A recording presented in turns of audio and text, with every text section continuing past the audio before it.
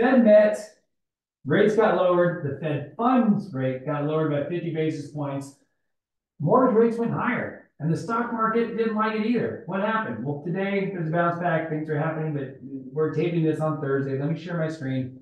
Full disclosure, this whole video is going to be about yesterday's meeting. I think there's some cool charts. So even if you're not like really psyched to see this, I think it'll help you to at least understand kind of where things are going, what they did, why they did it, and where the Fed even thinks things are going. So long story short, rates still around that low six, according to Mortgage News Daily. You guys can see the green one on the right is today. The red one was yesterday, how rates went lower. Here we are now today getting most of those gains back. So it's kind of a net zero.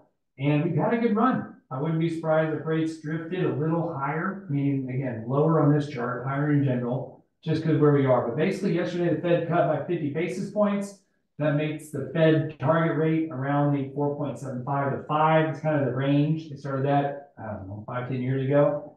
There was one governor who was the dissent, and that was the first time in 19 years. Who knew? Governor Bowman. She's kind of been on this hawkish thing where she thinks we should even raise rates. I don't understand, but it's what she thinks, and I don't know what she's looking at, but there you go.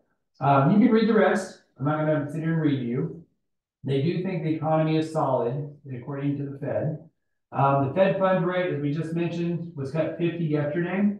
They think on the November and December meetings, another 25 each time. So between yesterday's and then the next two, that makes a total of 100 basis points, 1% lower for this. And they also expect another 100 basis points or another 1% for all of next year. So inflation is right where they think they want it. 2.6 is kind of where they're think it's going to end this year. 2.2 is where they see it going next year. Time will tell, because as you cut rates, a lot of times that makes for spending, which could then become inflation come back. So time will tell, but it's still in that low 2 range that they're targeting. Unemployment, as I just mentioned, they think it's okay. Currently, it's at 4.2. They think maybe it inches up just a touch by the end of the year. Those numbers that we've been showing you guys throughout this year and even last year have been phony. Remember, they had even just a month or two ago, like 860,000 job reports revision.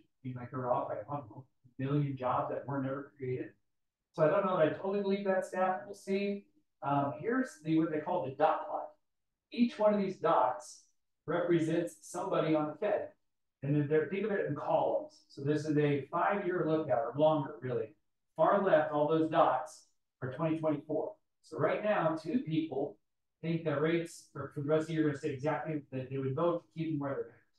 One person thinks they need to raise it 3 more times, 75 basis points. 9 total people, so the majority, think it's going to be somewhere around 25 to 50. 9 people think it's going to be another 2 cuts, the November, December meeting I just showed you.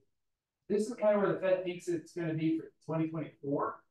Then if you look to 2025, the next little column over, most think it's about 100, maybe 125 basis points. So that means 4 to maybe 5 cuts next year. And you can see the next year, 2026, it starts getting a little wider and longer. I should say longer, not wider. A little longer. We can kind of see where some members think that things will be good, some things will be terrible.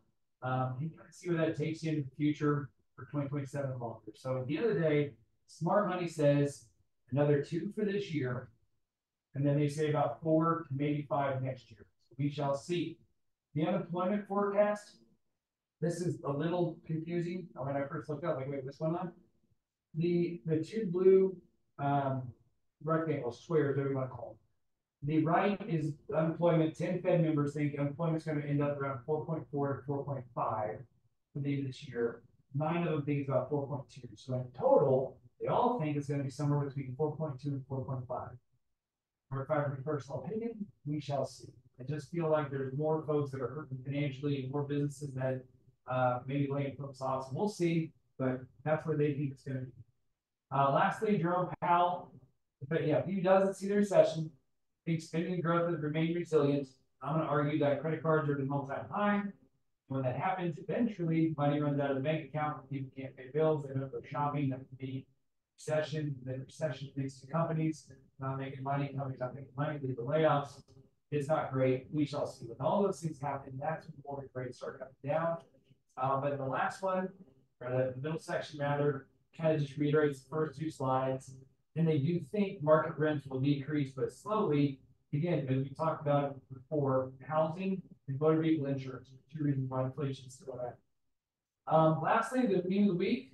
Hello, is it a mortgage you're looking for? It's great song. Actually, it's not that great, but it's fun.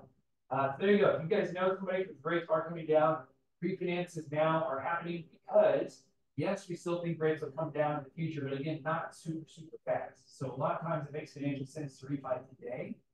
Once we do that, we'll put them on our rate rebound program where the next time lender fees can be waived, and it makes a lot of sense to save money now. Don't wait 6 months or 12 months. Start saving today, and then 6, 12, 18 months from now, if and when rates are lower, you can refinance again. So if there's somebody out there that just wants a number to run for them, you're happy to do it. That's all your appreciation. Here's how you get a hold of us. Send it to your friend, send it to your family member, send it to anybody you know that might just need their mortgage looked at. Now the rates move lower. We're certainly here to help. We appreciate you. Hope you have a great, wonderful rest of your day, rest of your week, and a great, wonderful weekend.